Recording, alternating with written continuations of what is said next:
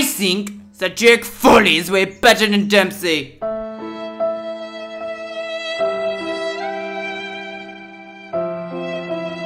Hey guys, how's it going? It's Jake and welcome back to my channel. Today we're going to be discussing zombies. Oh my god, surprise, I'm not coming behind you and sneaking you with something else. Wink wink.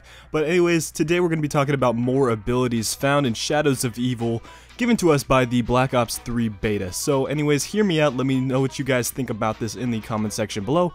Also share your support by leaving a like on today's video, really helps me out. Let's shoot for this amazing goal on screen and let's get into today's video. So more abilities in Shadows of Evil. Now we know there's going to be tons of abilities. We already know about like 3 or 4, which I'll talk about today's video, but we know that there's a good amount of abilities given to us by the Gumball machine. We see through that clear little piece of shit that there is like 30 different colors in there. Probably not 30, but there's a bunch of colors, which symbolizes more abilities, and I'm sure that there's some abilities that even have the same colors, so that's pretty interesting. But anyways, what are some more abilities that we picked up? So we know, just a recap, that we know that there is an ability where you could duplicate your player to distract zombies. We know that there's a ability, oh god, oops, sorry about that. Anyways, we know there's an ability where you get a free power-up, and we know there's an ability where you turn into the monster, and another ability where, shit, what is it?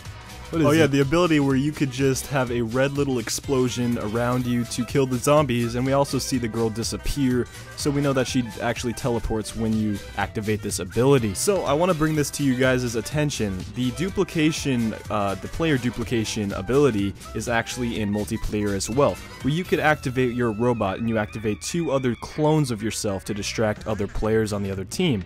Then, there's a other similarity between multiplayer abilities to zombies. We see that that red little explosion around the girl is also found in multiplayer, as also known as the gravity spikes, where you have to smash something on the ground and it kills everybody that is near you.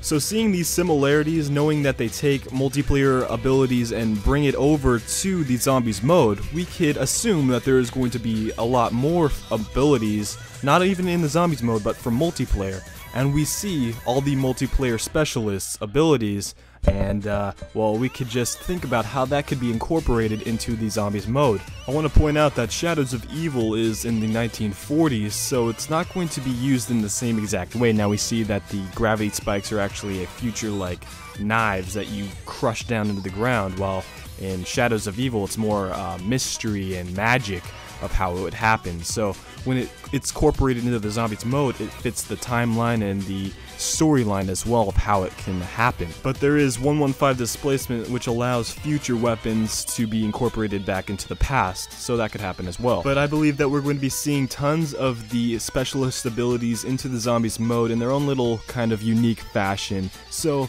just for example, if the minigun or the Reaper specialist is in the zombies mode, it wouldn't have a machine gun come out of his arm, because that he isn't a robotic soldier. He is a human being, so maybe he pulls out a minigun instead, an actual weapon that he has to shoot.